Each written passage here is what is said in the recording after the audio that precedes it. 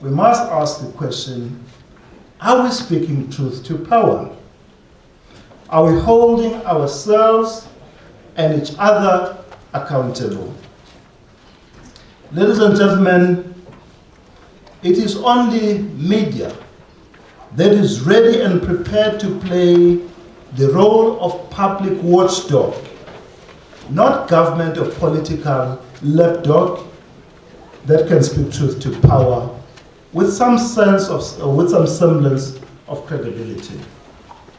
When we start to speak truth to power with courage and conviction, when we hold ourselves and those entrusted with political and economic power accountable, we will be able to craft a new and hopeful narrative about and for the African continent. We will be able to tell a new and an encouraging story about our continent. One which says that all challenges and problems notwithstanding, tomorrow is bright with promise. Ethics in journalism shouldn't differ between the UK or Africa or Asia. A set of values that should shape ethical journalism should be the same everywhere.